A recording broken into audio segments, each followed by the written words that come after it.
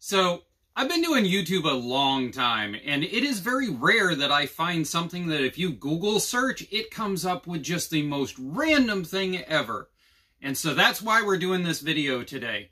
This is going to be me figuring out how to take this 633 roper out of this GT6000.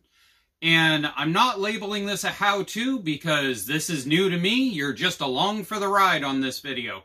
The reason why I said it's very rare to find something that you Google is if you type into Google remove or how to remove a 633, you get nothing but randomness. This transmission removal how-to videos, they don't show up. And there's a reason for that. Have you ever heard of those Ford pickup trucks where you have to literally rip the entire cab off of the truck in order to be able to pull the engine? These are Craftsman and Sears equivalent to that theory. Everything has to come off basically to get this transmission out of here.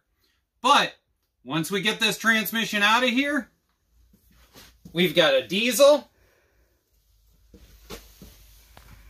and we've got a weed eater that we're going to cram it into. Stay tuned. Let's get that transmission out. I've had a lot of questions about these. These are 14-inch 1990s Ford Ranger wheels. Guys figured out a long time ago that the Ford Ranger pattern is the exact same as one of these 633 hubs, with the exception that you need spacers to bring it out just a little bit, or you have to grind out the inside of the Ford Ranger wheel in order to fit over the little bit of a bump that's on the inside of these. So, just a side note, I won't be running these most likely when I end up building the dragster out of this. I just threw these on so I could roll it around the yard and everything.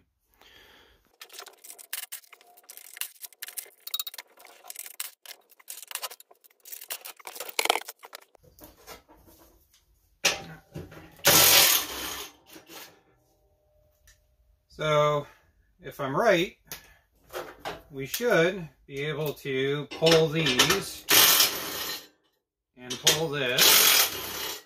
And these two springs shouldn't matter, but where we're disassembling the whole thing anyway, I'm going to pull them. And the two springs ended up being 1/2 inch. The center one ended up being a 9/16. And now these two side ones, these should be 9/16. And they are. And the other thing I noticed is there's a hidden 9/16 up in here I didn't see before. Oh, gonna need to go and get a swivel.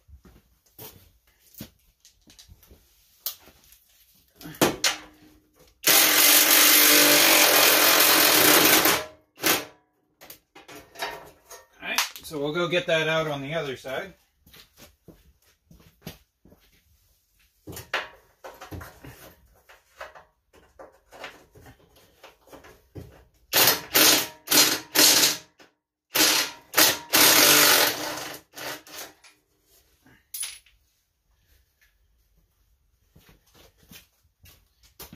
Well, and that right there is why it is even a lifetime guarantee swivel you're not supposed to use on an impact.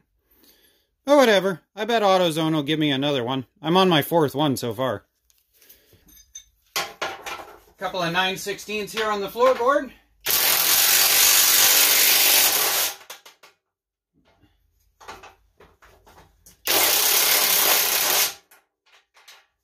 Okay.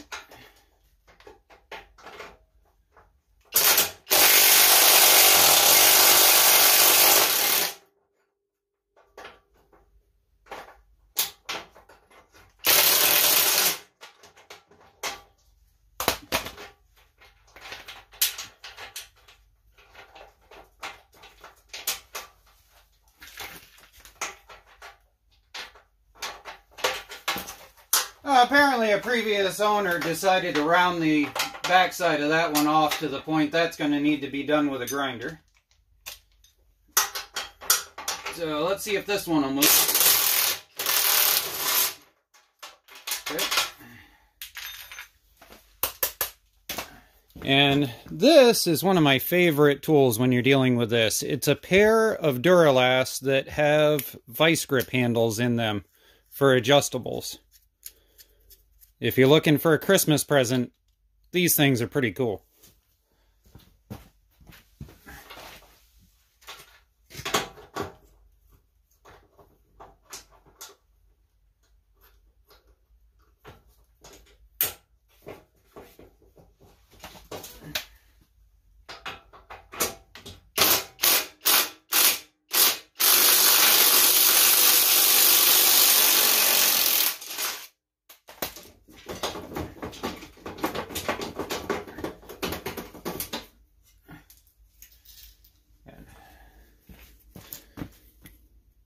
There we go. Voila.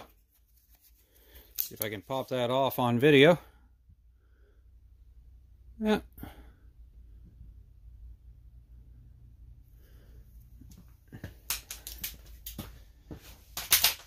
Alright, so if we pull the gas tank and we cap and we got everything I think we need to, in theory this should come off.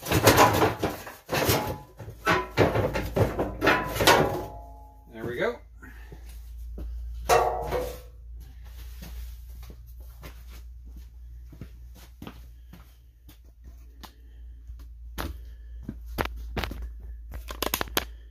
Alright, so it looks to me like we got a couple of 9/16 here that need to come out.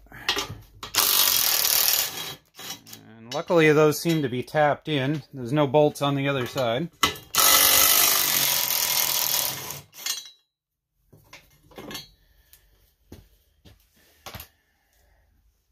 So we'll pull that off and see if this lifts out of the way. Oh, there we go. So now we can see the internals here. So this is our shifter. So if we come back and over, and then in, neutral, there's that, and there's that. So now we can see if this thing will actually go into gear. I haven't even been able to test that. So if we take and we pop that into gear, like so, we should be able to rotate this and see if something happens. Yay! There we go. So if we shift that into reverse, and we rotate this pulley here, yahoo! Okay, good to go. So this is why I was saying you pretty much have to go and take everything off in order to get to the brakes. This is your brake caliper here with your disc here. Now, some of these also, they have a rotary band setup. This setup is obviously better, as anybody knows, dealing with drum versus disc brakes. And so this is your adjuster if you're ever having issues with your brakes. In order to be able to tighten it up, the further in that this goes, the harsher that it presses on your brakes. But if you're already into about right in here, then your brake pads are probably almost gone. So just keep that in mind if you're using this adjuster in order to play with stuff. Alright, so from the look of it, it looks as if it is just about floating only on these rear bolts in this area. So I think what I'm going to do, just so that we can all see better, is take... Well, actually, no, I can't take this off in order to be able to lift it on my chain hoist.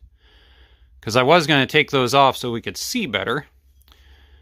Well, I don't know. If I could ask you guys what your thoughts were, I would. But here's our cross brace. This is the other reason why I wanted to get in here. I want this cross brace to go and come out. And so that goes to these bolts here. And as you can see, they're not... It doesn't look like they're captive or welded in place. It looks as if they're loose. So if I had tried to go and spin those off, they would have just done nothing. So we're going to drop this out of here now. I just realized I forgot to show you how the high-low works. So up is high, down is low.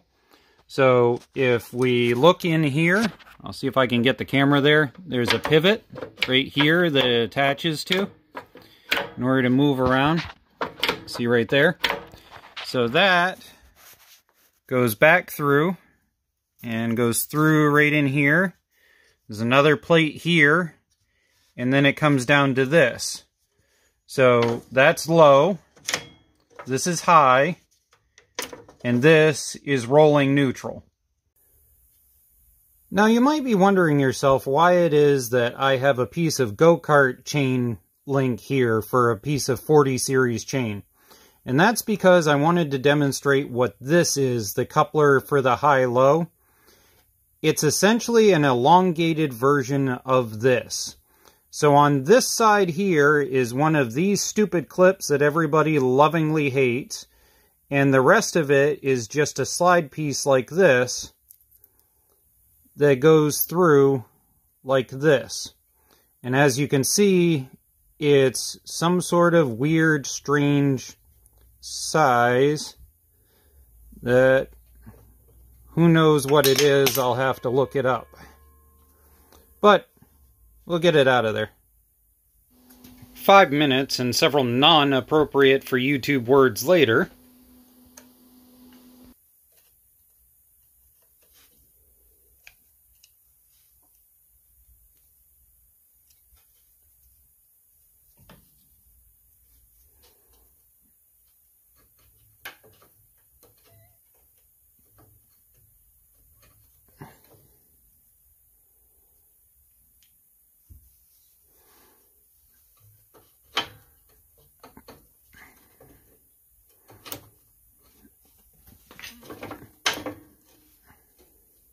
Well, in theory, we're at the point where we should be able to get this out. So these are 5/8 with a 5/8 backing. There's a 5/8 here and a 5/8 here. It's the exact same on the other side. We've got our bobble level here in order to make sure we don't tip stuff off. So let's see if it'll come out.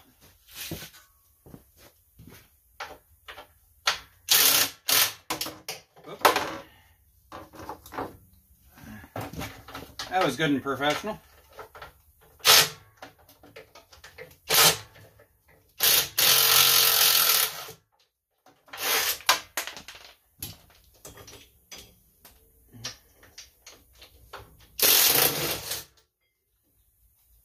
Now, these side ones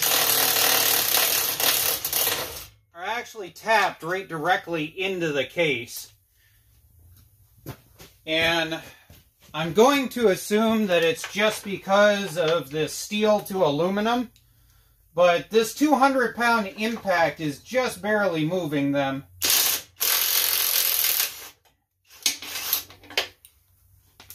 So on these axle one here, yeah, you can hear it.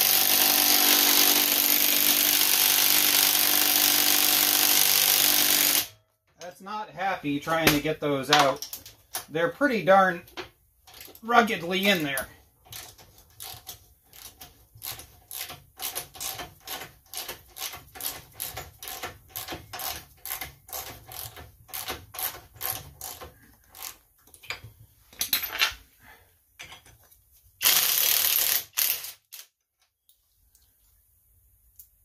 See, that one actually had some rust in it that might have been part of the problem.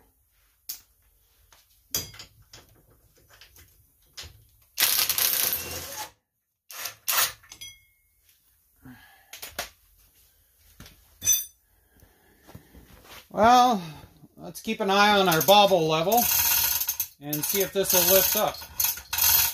Nope, that's lifting with it. So what am I missing here? Oh, I see what I'm missing. So what I didn't realize was that right in here, I missed that this was actually over the top of it. So I guess I'm going to try and take those two out and see what happens. And we're going to set these directly aside because I'm going to put that bracket piece back on once this is out. And the other thing that I did preemptively was I took the brake out, the brake rod, because otherwise this was going to have to go down and then back through. And I wanted to just go straight down. And taking the brake rod out the front was really easy. So let's see if we can get it to lift up and out now. And we'll keep our bobble level in place and try not to drop it off. I think it should sit nice and level. We're still catching on something. What are we catching on? Oh, I see. This right here is sitting in. So if we slide it forward a little bit. And set this back as far as it goes, maybe? No, that is back as far as it goes. Alright, we've got the shifter back as far as it goes. So we're going to lift it up a little bit. And right now we're definitely floating. Let's reposition you guys. So we're definitely floating right now. See, I can pass my hand all the way underneath. So maybe if I lift the transmission just a little bit and bring it forward. Oh, there we go.